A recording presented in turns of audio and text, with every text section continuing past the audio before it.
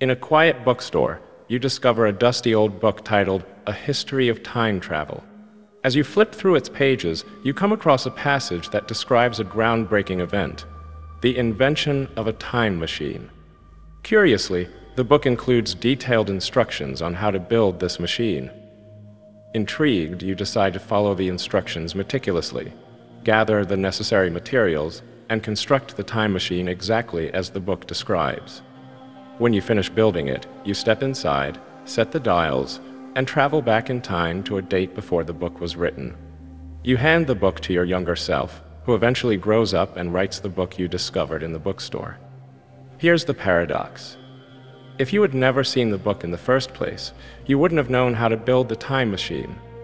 And if you never built the time machine and gave the book to your younger self, where did the book come from? This paradox challenges the fundamental principles of causality and raises questions about the origins of knowledge and information. It suggests a loop where the information in the book has no clear origin, as it seems to exist in a self-contained cycle without a definitive starting point. The Bootstrap paradox challenges our understanding of cause and effect, as well as the idea of an information loop with no clear source. Where do you think the book came from? Leave a comment along with a like and even a cheeky subscription. Thank you for listening.